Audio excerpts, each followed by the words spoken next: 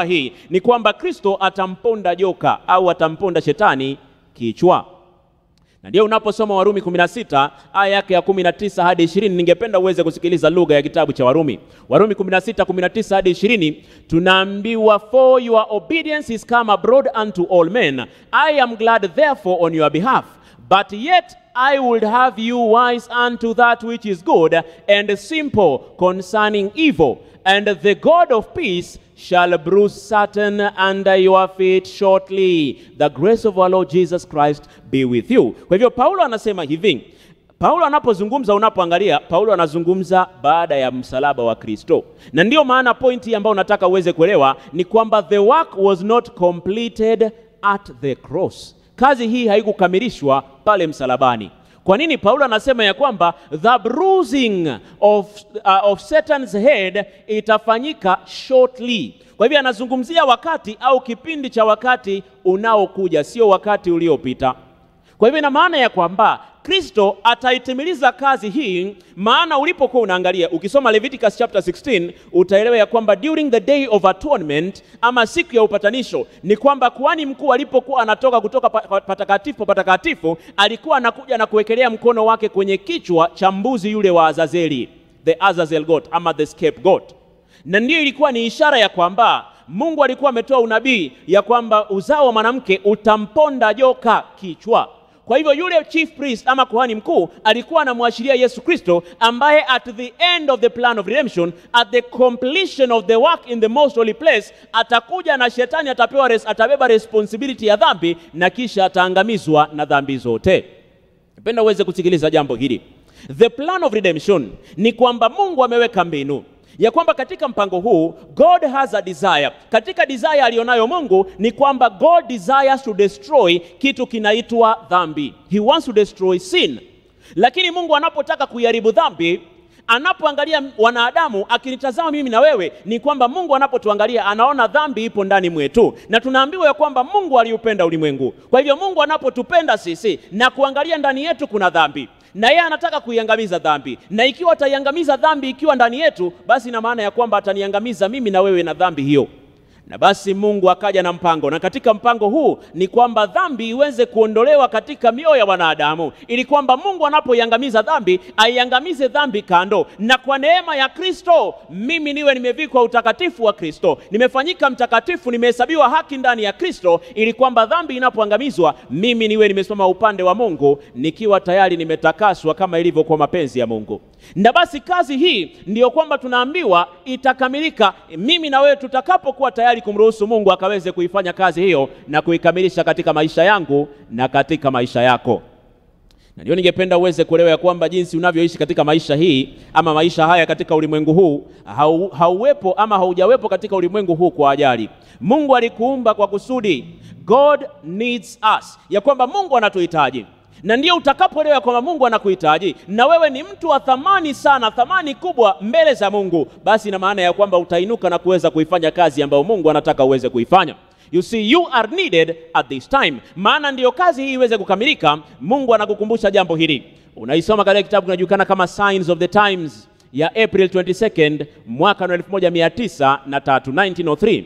Na pia unaweza ukaisoma katika kitabu kimeandikwa kinaitwa Ransom and Reunion, imeandikwa na W.D. Frazee. Ni kitabu kizuri, unaweza ukakipata kwenye mtandao, kitakusaidia kuweza kuelewa mambo haya. Ina jumbe nzuri, maana inakusaidia kuelewa more of the sanctuary message. Inaitwa Ransom and Reunion. Tunaambiwa each one is different, ya kwamba kila mtu ni tofauti na mwenzake. A new individual. Did you ever see anyone like you?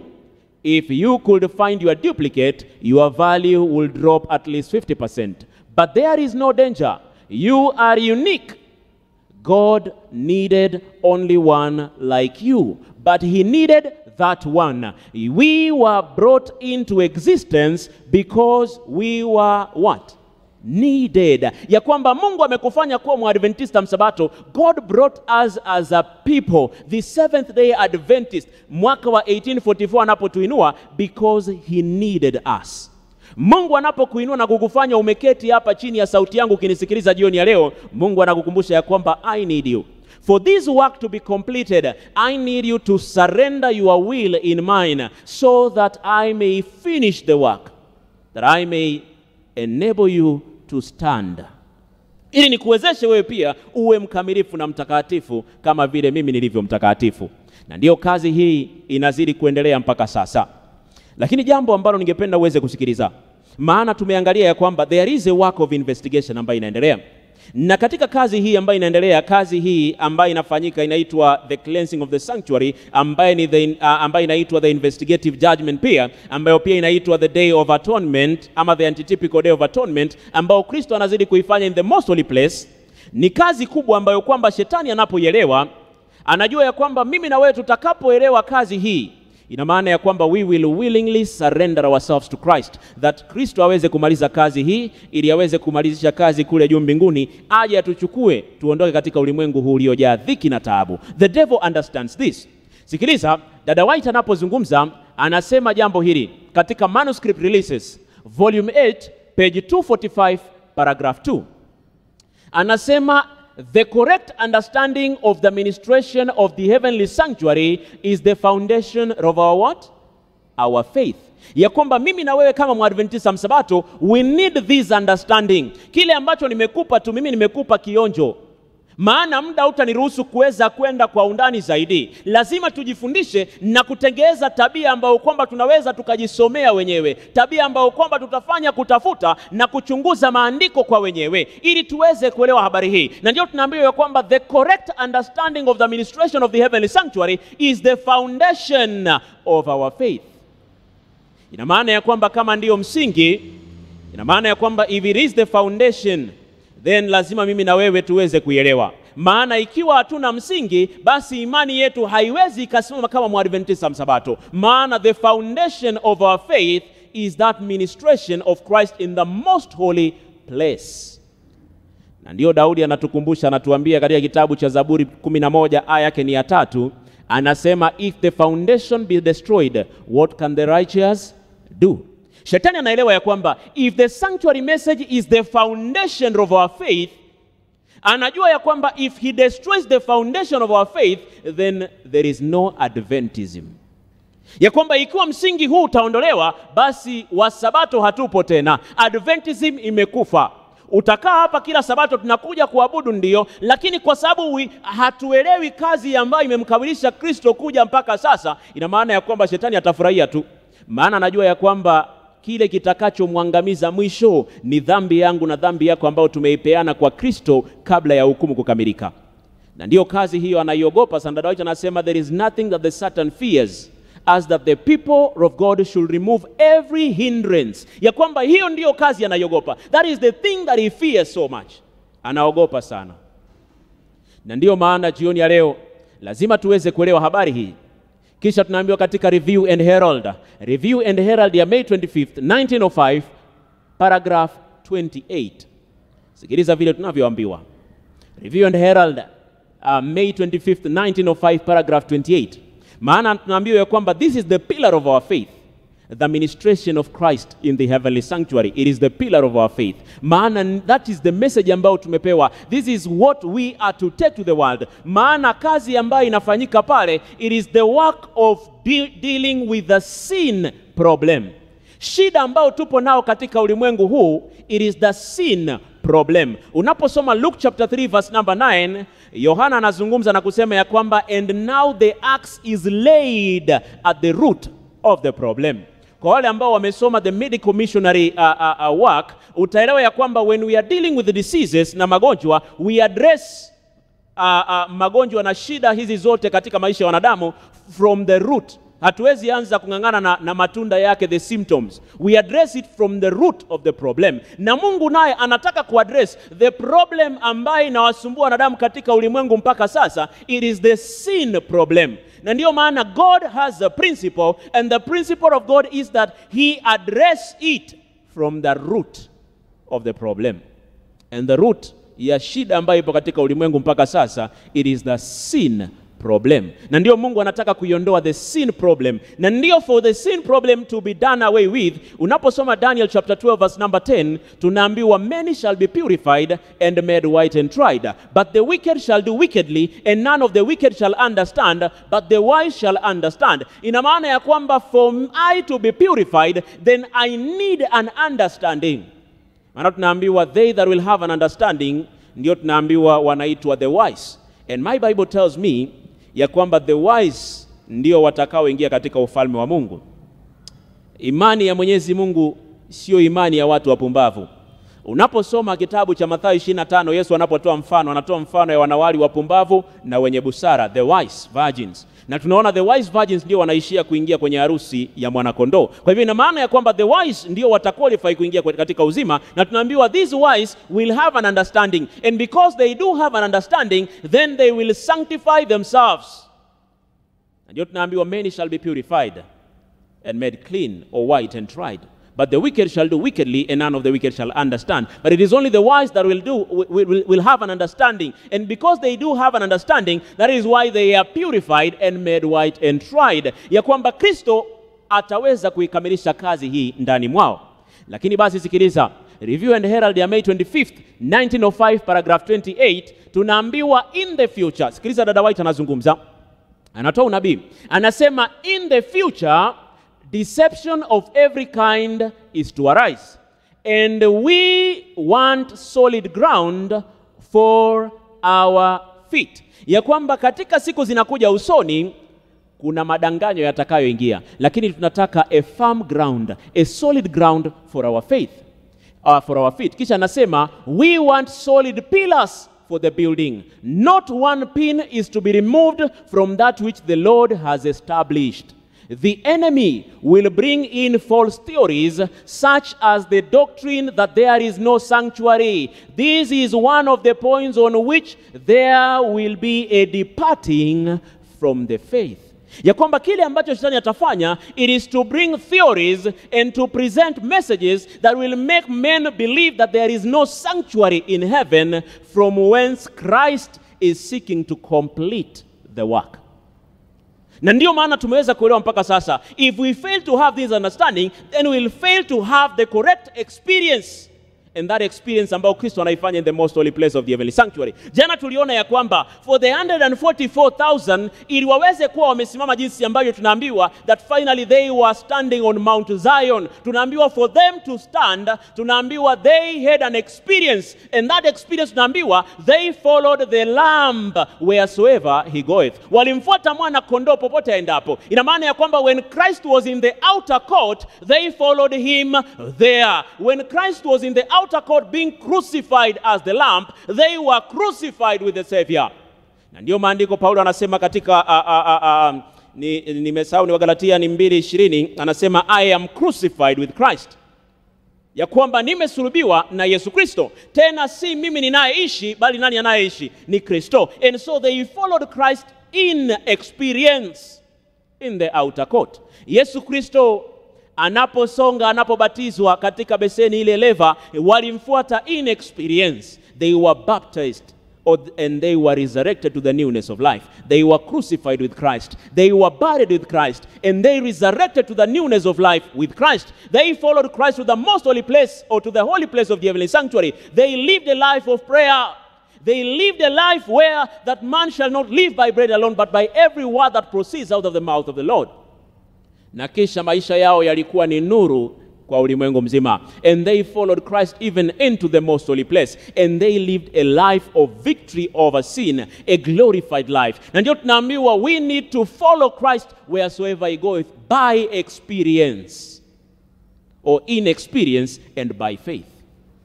Na ndio tunaambiwa ya kwamba the devil will come with doctrines that there is no sanctuary. This is one of the points on which there will be a departing from the faith.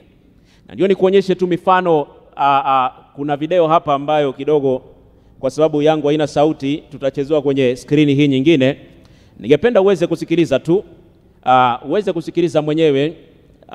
Mimi sina shida naye, maana najua ya kwamba ile shida niliyo nayo ni doctrine ambayo kwamba anaifundisha. Nitakuwekea video mbili tu, ambayo moja hii ilitokea miaka ya kule nyuma kule Marekani, na nyingine imetokea hapa kwetu Nairobi tu mwaka jana. Ni mwaka jana au ni mwaka huu? Ni kati ya mwaka jana na mwaka huu nikikumbuka vizuri. Mwaka jana ilikuwa ni mwaka jana November pale. katika Nairobi, kanisa la Nairobi Central, ili ukaweze kujisikizia tu, alafu tuangalie katika ushahidi wa maandiko kama ndivyo vile maandiko inavyosema au ni mambo na dhana nyingine ambayo ya mambo yamechukuliwa tu. Ningependa ukaicheze ile video ambayo ilikuwa nyuma. Umekwenda mbele sana. Rejea nyuma kidogo. Nyuma. Hiyo ndio video nataka uweze ukaicheza.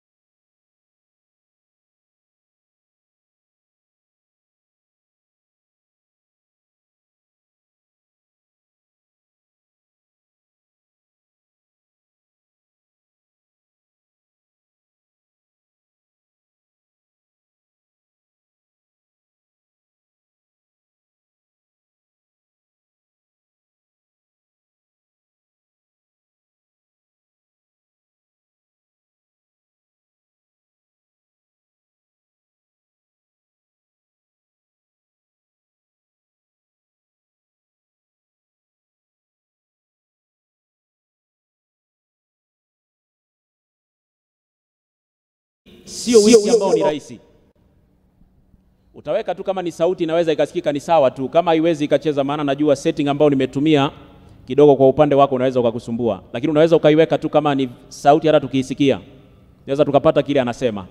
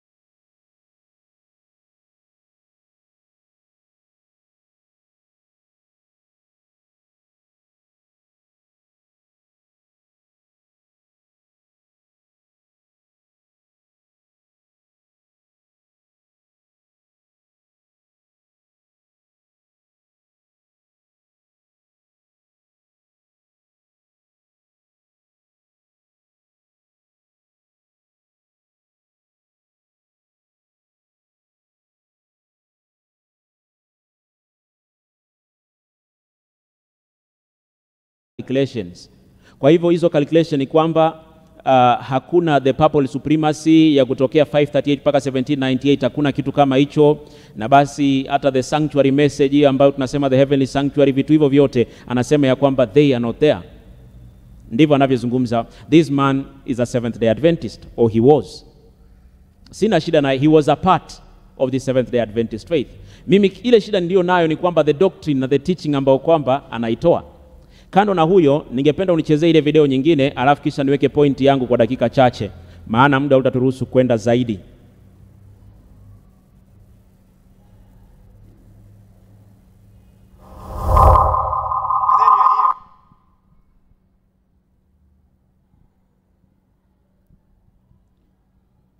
Hiyo ilikuwa ni ya last year November pale Nairobi Central.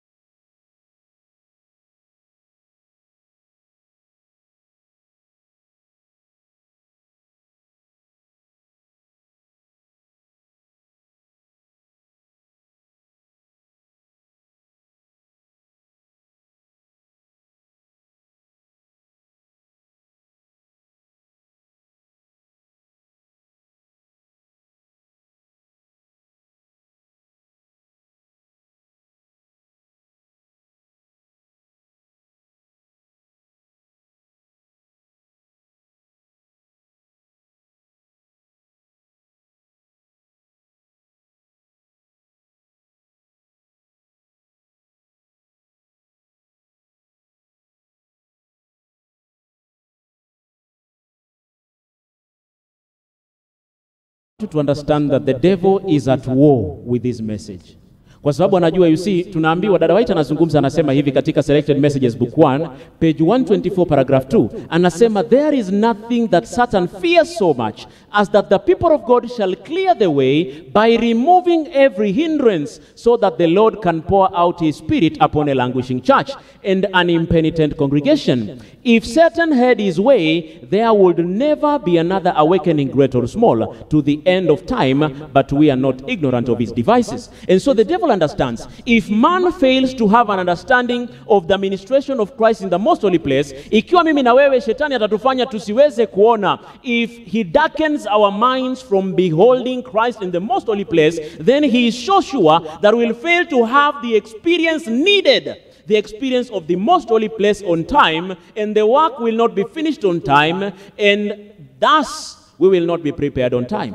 Na ndio shetani anajua, you see, God desires that we may be a people that have a clear understanding of the ministry that Christ is doing, or the ministry that Christ is undertaking in the most holy place, and our lives here on earth is to comprehend with that ministry that Christ is undertaking in the most holy place of the heavenly sanctuary.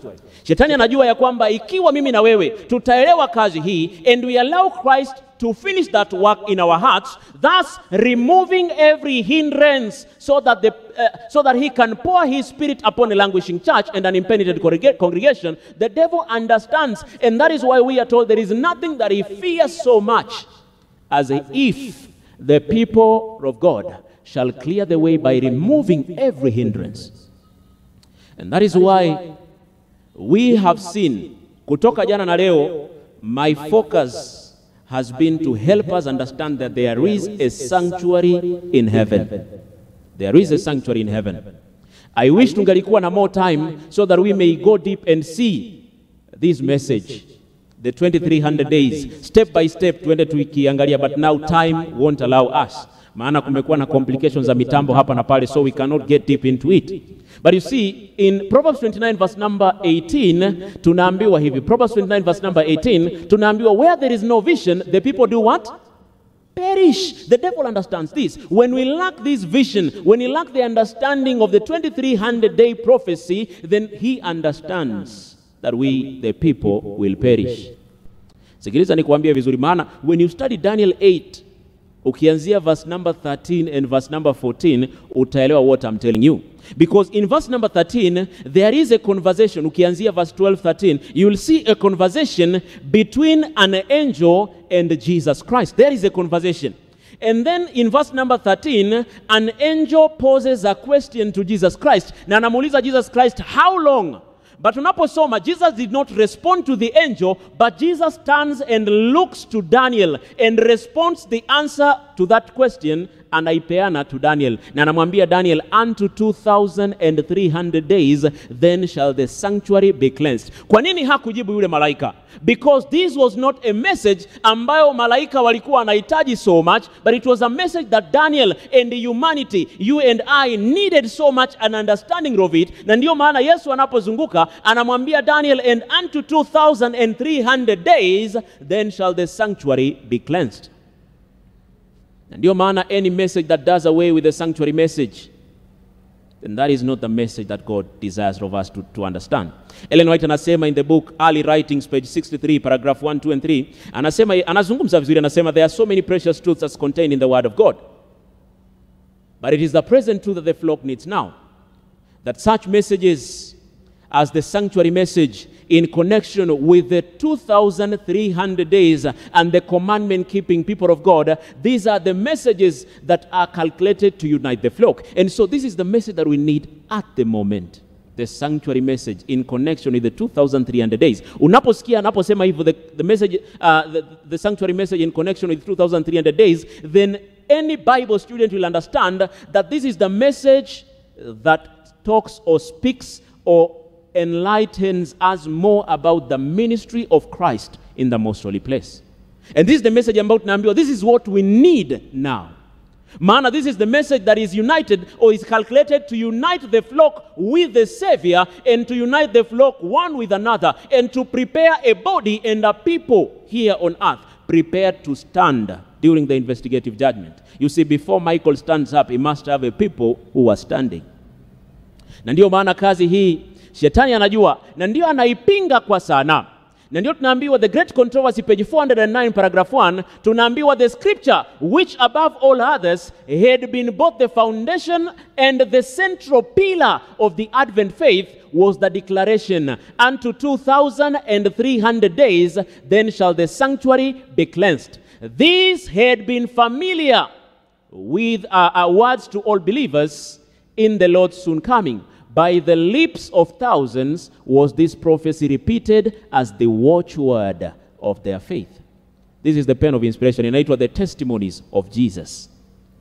Na ndio mtu yote anayeinuka, you see, by their fruits ye shall know them. Mtu anapoinuka na kuzungumza, utajua ya kwamba anazungumza kwa sauti ya nani. Maana Mungu anasema ya kwamba these scriptures which above all others had been both the foundation and the central pillar of the Advent faith. And it was that declaration, unto 2,300 days, then shall the sanctuary be cleansed. The message ambayo inatuleta the 2,300 years, ambayo inatuleta to 1844, October 22nd. It is the pillar of our faith. Na ndio Shetani anajua ya kwamba, you see, if the foundation be shaken, if the foundation be destroyed, what can the righteous man do? Na ndio maana when you do away with the sanctuary message, then there is no Adventism. And that is what the devil understands. Na ndio maana anataka kuondoa hii message, because when you study the Bible and you understand the responsibility ambayo Mungu anatupa as a people, it is in connection to the ministry that Christ is doing in the most holy place of the heavenly sanctuary. Na ndio maana the devil understands, and that is why he is seeking to destroy the foundation and the pillar of our faith. This is the work that he has been seeking to do. Na ndio kazi ambayo Kristo anataka mimi na wewe tuweze kuelewa. Ningependa niweze kuzungumza kwa muktasari tu, alafu kisha tuweze kumalizia. Daniel 8:13 anasema, "Then I heard one saint speaking, and another saint said unto the certain saint which spake, How long shall be the vision concerning the daily sacrifice and the transgression of desolation, to give both the sanctuary and the host to be trodden underfoot?" Verse number 14 anasema, "And he said unto me." Daniel anasikiliza, anasema, "I heard one saint speaking to another saint." Na kisha anasema, huyo saint anayezungumza na another saint anauliza swali, "How long shall be the vision concerning the daily and the transgression of desolation, to give both the sanctuary and the host to be trodden underfoot?" Na kisha verse number 14 Daniel anasema, "And he said not unto the other saint or that other angel, but he said unto me." Anazungumza na Danieli, na tayari nimeshazungumza mambo hayo. Anazungumza, anasema, "Unto me, unto 2,300 days, then shall the sanctuary be cleansed." Anamkumbusha Danieli, anamwambia kwamba unto 2,300 days, then shall the sanctuary be cleansed. This is a message that you need to understand. Na tumeangalia from day one mpaka sasa that the cleansing of the sanctuary is synonymous to the day of atonement, and it is also synonymous to the day of judgment. Na ndio kazi ambayo Kristo anaifanya in the most holy place of the heavenly sanctuary, inaitwa the investigative judgment. Na tumeangalia kutoka jana, tumeangalia with the evidences of the scriptures. Na ndio anamwambia 2,300 days, then shall the sanctuary be cleansed.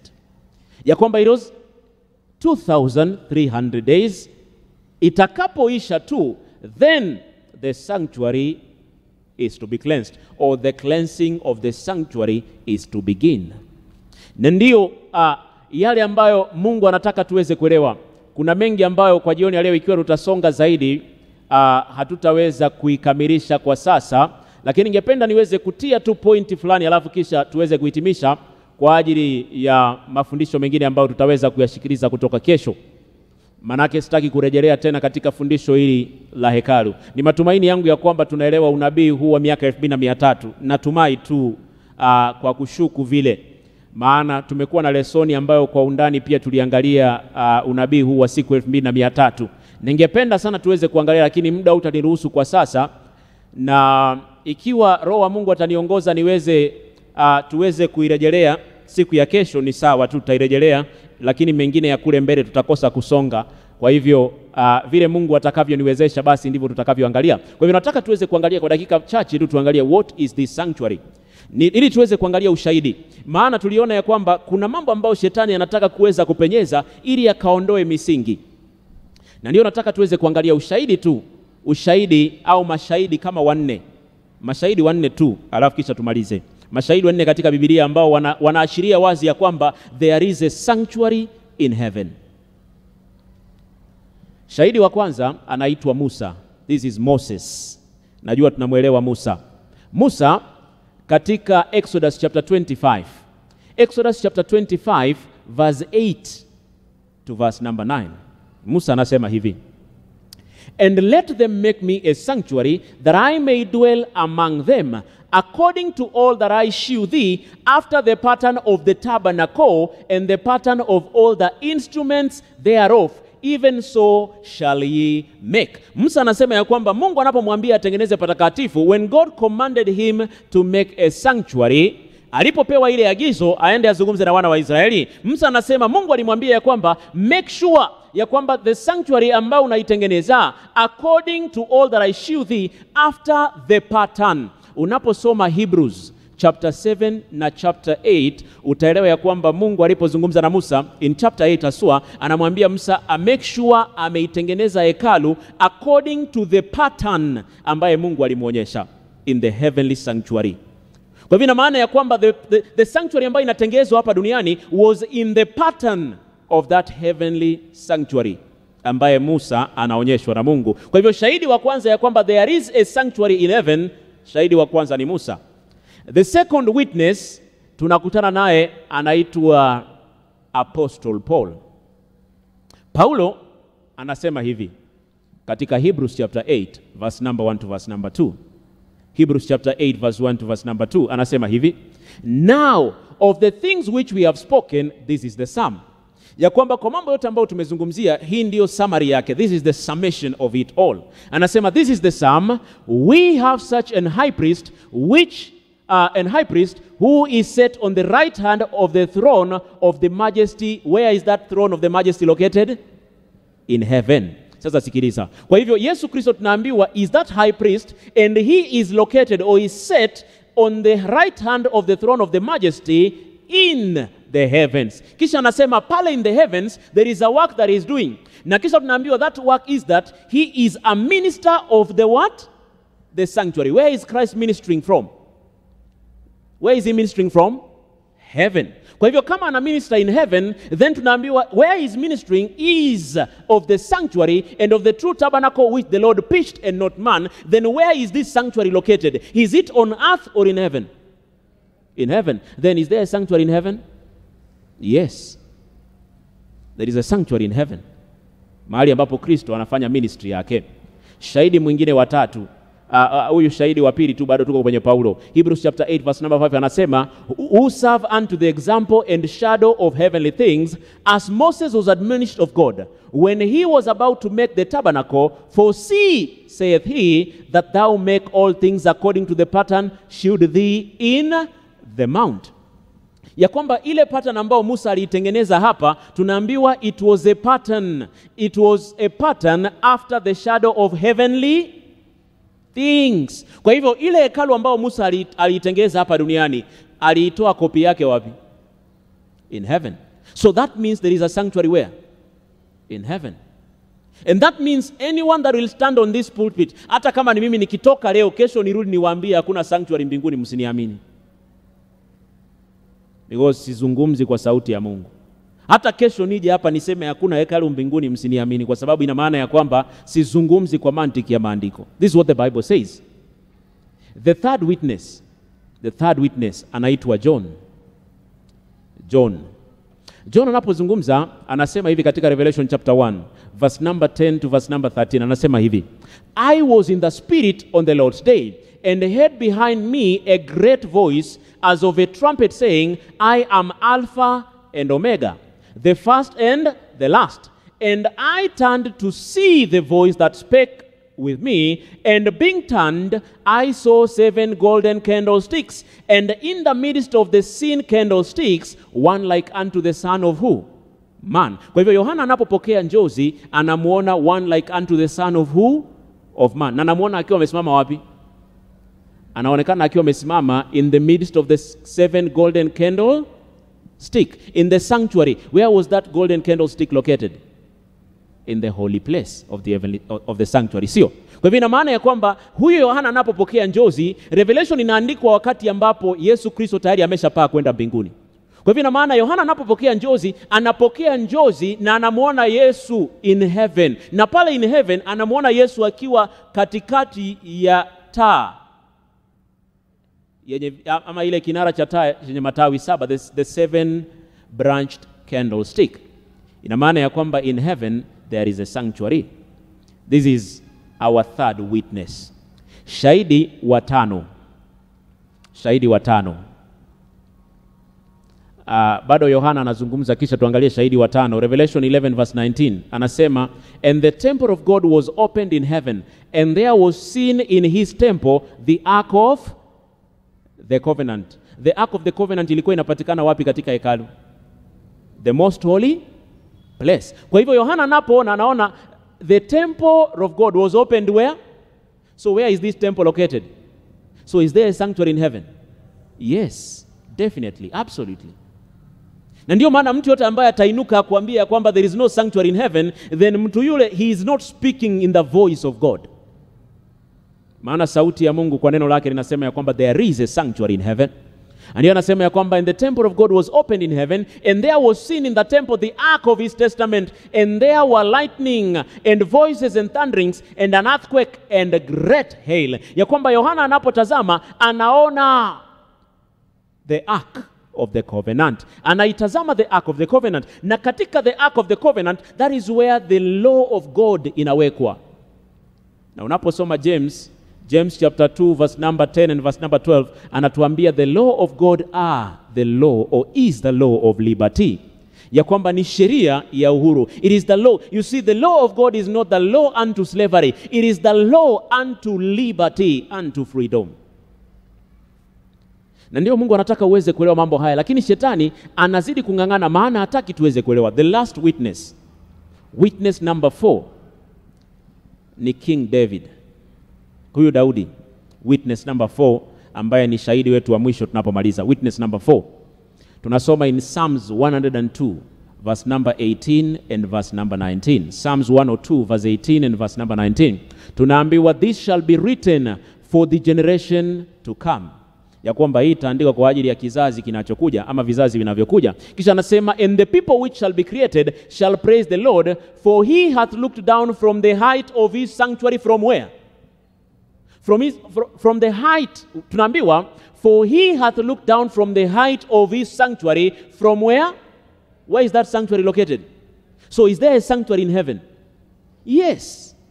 Na kisha anasema ya kwamba did the Lord behold the earth from his sanctuary from heaven, or in his sanctuary from heaven. So there is a sanctuary in heaven. So many of these evidence, zipo nyingi tu, lakini nimechagua tu machache kwa ajili ya kuweza kutusaidia. We need this understanding. Na ndio tunaambiwa Great Controversy page 48 paragraph 3, tunaambiwa the sanctuary in heaven is the very center of Christ's work in behalf of men. This is the very center of Christ's work in behalf of men. Na tayari tumeangalia the summary, the ministry of Christ in the holy in the outer court, the ministry of Christ in the holy place, and the ministry of Christ in the most holy place. Tumeangalia. So tunaambiwa kwamba the sanctuary in heaven is the very center of Christ's work in behalf of men. It concerns every soul living upon the earth. Ya kwamba tunahitaji every soul upon the earth needs to understand the ministry of Christ. Na kisha tunaambiwa hivi, it opens to view the plan of redemption, bringing us down to the very close of time and revealing the triumphant issue of the contest between righteousness and sin. It is of the utmost importance that all should thoroughly investigate these subjects and be able to give an answer to everyone that asketh them a reason of the hope that is in them. The desire of God is that we may have this understanding. Ya kwamba Mungu anataka tuwe na kuelewa kwa namna hii. God wants us to understand. As we sum up thoughts for our consideration, tunapomalizia. You see, God wants us to understand. Tumeona ya kwamba the statements ambazo tumesoma makes it abundantly clear that it was God's plan for his people to be out of this world and in the heavenly Canaan at this very moment. Ndio tuliangalia kutoka juzi jana, yote tumeangalia. The fact that we are not is no fault of God's, for he has done everything needed on his part. It is the failure of his people that is the problem. We cannot charge him with delaying his promise. We must lay the blame in whole honesty where it belongs, on ourselves. Doing this means far more than merely acknowledging the problem and its causes. It means studying to see where we have failed and then make the necessary steps to rectify the problem. Na ndio Mungu anataka tuweze kuelewa mambo haya for ourselves. God wants us to understand for ourselves. He wants us to understand for ourselves. Finally, tunapomaliza, sikiliza, in Romans 16:20 tunaambiwa ya kwamba and the God of peace shall bruise Satan under your feet shortly. The grace of our Lord Jesus Christ be with you. Amen. That you see the work of Christ, the ministry of Christ in the most holy place is not yet completed today. Na ndio tunaambiwa when it is completed, itakapokamilika, he is going to bruise or to crush the serpent's head shortly. Na ndio mimi na wewe ambao tunaishi katika wakati wetu wa sasa, ndio Paulo alizungumza wakati ule. But the fact that we are still here in this world today is a testament that the work is not completed. And it is a call of Christ that we need to wake up. It is a call of Christ that we need to study for ourselves. Tumeona there is a danger. Shetani, the devil is fighting with the message that God in his divine wisdom gave us. The message that he desires that we may be prepared. Unajua, it is a message that God gave that it may prepare a people to stand in understanding the sanctuary message. And the devil is so clear. The devil is so cunning. He is seeking to divert our attention from the real issue. Yesu anapokuwa duniani anasema, I am the way, the truth, and the life. And so if you are seeking any truth, any present truth, then that present truth is Jesus Christ. Jesus Christ, where he is, what he is doing, the work that he's currently doing in the most holy place of the heavenly sanctuary. That is the present truth. That is the message that we need even today. Like the devil is so cunning. And that is why right now, presently, there are so many messages that are not calculated to unite the flock, but to divide and to scatter the house of Christ even today. And your manner, the only message that will unite the flock of Christ in that unity that Christ desires is the sanctuary message, which is where Christ is and his ministry in the most holy place of that heavenly sanctuary. It is only that message that will prepare a people, that will sanctify a people, as we shall see from tomorrow na tukiendelea mpaka tufike siku ya Ijumaa.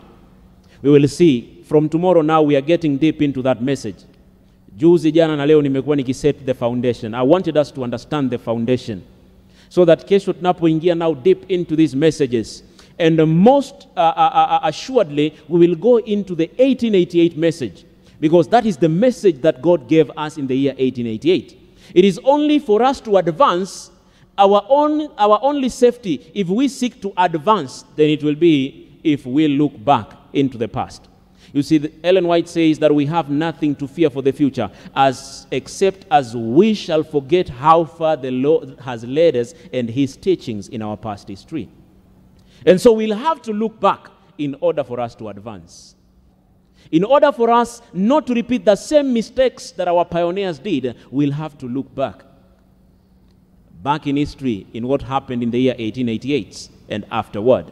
So that mimi na wewe leo na katika juma hili na siku zinazokuja mpaka Yesu Kristo atakaporejea, we may not find ourselves in the same mistake that were committed by our pioneers. That we may, by the grace of Christ, receive and embrace the message. You see, it is not enough to know and to hear the message. It is not enough. If the message is not experienced, if we do not live that message, then it is as though we never heard the message at all. Kama ujumbe ambao tumekuwa tukubiri. It is not enough to hear sermon after sermon. It is not enough to be coming into the church Sabbath after Sabbath. Mahubiri tumesikiliza tangia ulipozaliwa katika imani hii. It is not enough if that message is not taken into our lives and by the grace of Christ works a transformation of character, then it is as though we never heard it at all. And ndio maana God is seeking to have a people who are no longer hearers of the word, but the people who by the grace of Christ have been taken step by step, and now they are living the message. Like what Paul says in the book of Romans chapter 1 verse number 15. Paul anasema, so inasmuch as in me is, I am ready to preach the gospel to you that are at Rome also. For I am not ashamed of the gospel of Christ, for it is the power of God unto salvation to everyone that believes, to the Jews first, and also to the Gentiles.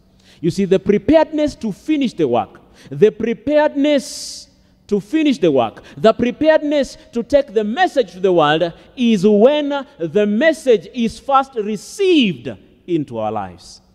And this is the focus of our message this week, as we are asking Christ to teach us to number our days. Ya kwamba lazima tujifundishe kuzihesabu siku zetu. God wants us to be those people that are truly furnished unto good works, the works of righteousness. He wants a people who he can finally say, here is the patience of the saints. Here are they that keep the commandments of God. People who are no longer struggling and trying. People who by the grace of Christ have attained victory over sin. Here are they that keep the commandments of God and the faith of Jesus. You see, beloved, God desires to have a perfect people. It is possible tonight.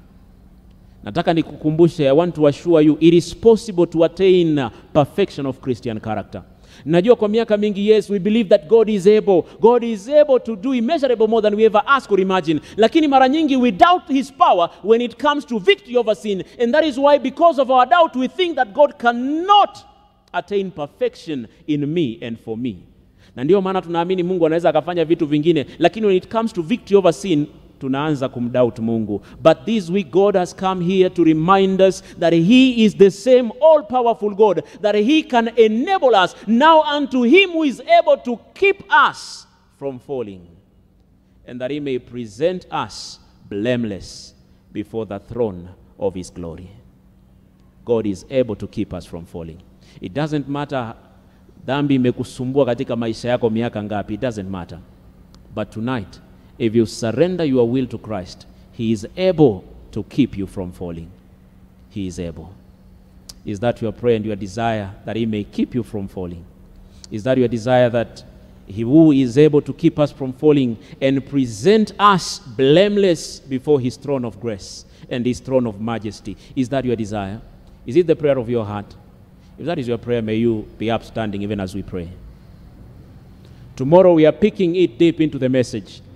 And I want to request us that we may keep on praying for these meetings. This is not just an ordinary meeting. And today is a testament that the devil is at work. He is wroth with this message. And that is why today we've not even accomplished, let's say, a half of what I had purposed for us to study. Nimejaribu tu summarize the message. The devil understands that if we have this understanding, anajua, if we have this understanding and by experience embrace it, then he knows the work will be finished. And your maana, we need to pray for ourselves. Pray for these meetings, because it is in these meetings where our eyes are to be opened. It is in these meetings where our thirst after righteousness is to be aroused in us. Ya kwamba I'm here to inspire us with that thirst. We need to thirst after the perfection of Christian character. Ya kwamba sio kukua tu watu wazuri peke yake, ati mimi ni mzuri siibi. There will be a lot of good people in hell. God desires to have a perfect people even as he is perfect. A righteous people even as he is righteous. A holy people even as he is holy. And one thing that I know is my God is able. He is able to finish and to accomplish that for me. And that is my prayer tonight. That I may be that people, that person that he has prepared.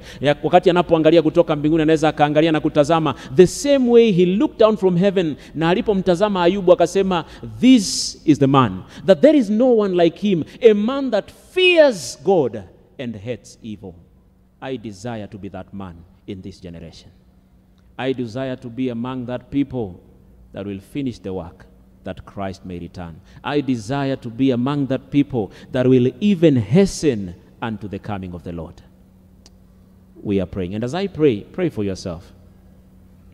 Take the burdens of your heart to the Lord in prayer. Claim his promises, ambayo tumekuwa tukisoma, the promises in his word, that he can perfect us by his grace in his own power. Talk to God. Talk to him tonight. Even as I pray, speak with him. He is that friend. He is our Father. And the Bible reminds us that he is that friend that even sticks closer than a brother. Talk to him as friend to a friend. Take the burdens of your heart to him in prayer. Our merciful and loving Father, there is no prayer that you desire to hear as that prayer of a sinner in bondage, seeking freedom from the bondage of sin. And you've assured us in your word that you are willing and you are able to lead us out of sin and to keep us from falling and to present us before your throne of grace, blameless and without spot. Dear Lord, the desire of our heart tonight is that we may be among that people, a denominated people that will be able to stand on Mount Zion. But you've reminded us of one thing, that for us to be able to stand, that we may be that people that follow the Lamb wheresoever he goeth, in experience and by faith. We desire to have the mind of Jesus. We desire to be clothed with the righteousness of Christ. We desire that Christ be our life, that we may live his life. Even as he stood blameless, even as he lived a life sinless, that we may be a people that are living that life even in this generation. Dear Lord, we want to come against every satanic and demonic forces. You've reminded us that there is going to come a time when every earthly supply will be cut off. But we know when the earthly supplies are cut off, the heavenly supply is still streaming forth in all abundance and full of grace and truth. Dear Lord, tonight we have had all these kind of attacks. The electricity has been on and off. We've not even exhausted the message that you've desired for us to understand tonight. But your Holy Spirit, which is that effectual teacher, O Lord, we desire that he may lead us to an understanding. May you awaken that desire in our hearts, that we may be willing to study for ourselves, that we may not let men to speak and to teach us and to lead us even into that path that is not that path of righteousness, that we may be willing to allow your Holy Spirit to teach us, O Lord, by your grace. Merciful Lord in heaven, for many years we've believed that you are able, but there is only one thing that we've thought you are not able, that you are not able to keep us from falling. But you've reminded us this week to this end that you are able to keep us from falling. May you ignite a desire in our hearts to trust thee, that we may learn to trust in you, O our Lord, and that we may surrender our lives to you, that you may take away the sins in our heart, and that you may keep us from falling, and that when that time is come, you may present us blameless and faultless and without spot before your throne of grace. Tonight as we depart, disperse us with thine blessings. Bring us tomorrow in hither for more blessings of your word. And even as we desire to go deep into these messages, we know the devil is not well pleased. You who is powerful, make all crooked ways straight. May you take away all the hindrances that the devil has planted on our way, that he desires to hinder us even from coming in hither and to listen to these messages. May you give us a protection of our equipment and the power supply and our hearts and even our health. Give us voices even to sing praises unto you.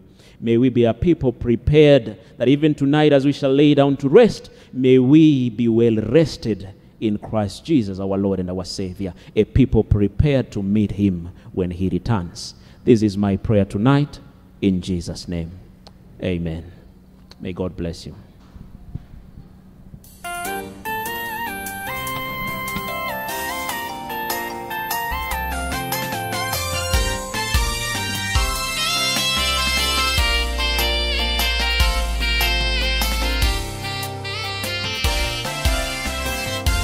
Njoni nyote kwake Yesu, njoni nyote tumwabudu, njoni nyote tumsifu.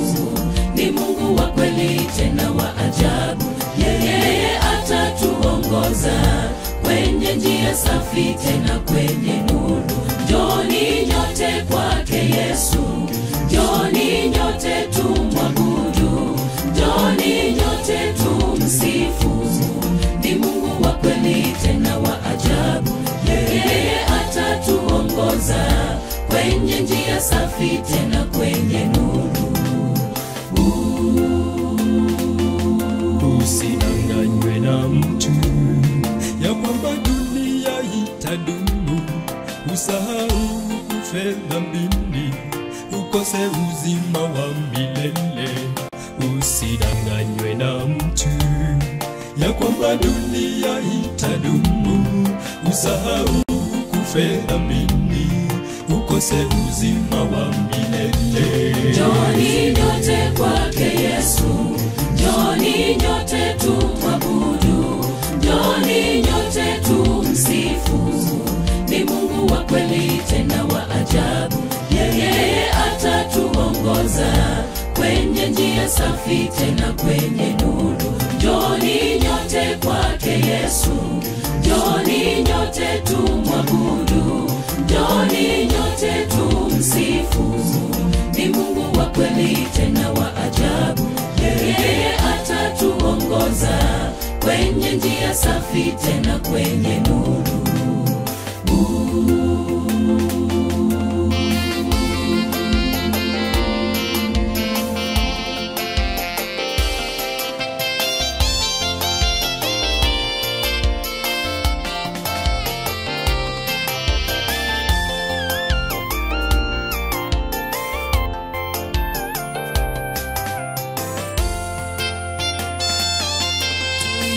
Jina la Yesu ni jina linalo nguvu ndugu, wale tulipotea mbali, turudi tuishi naye milele.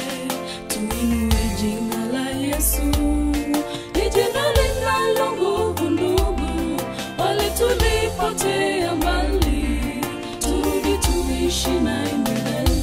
Njoni nyote kwake Yesu, njoni nyote tumwabudu, njoni nyote tumsifu. Ni Mungu wa kweli tena wa ajabu, yeye atatuongoza kwenye njia safi tena kwenye nuru. Njoni nyote kwake Yesu, njoni nyote tumwabudu, njoni nyote tumsifu. Ni Mungu wa kweli tena wa ajabu, yeye atatuongoza kwenye njia safi tena kwenye nuru. Njoni nyote kwake Yesu, njoni nyote tumwabudu, njoni nyote tumsifu. Ni Mungu wa kweli tena wa ajabu, yeye atatuongoza kwenye njia safi tena kwenye nuru. Njoni nyote kwake Yesu, njoni nyote tumwabudu, njoni nyote tumsifu. Ni Mungu wa kweli tena wa ajabu, yeye atatuongoza kwenye njia safi tena kwenye nuru.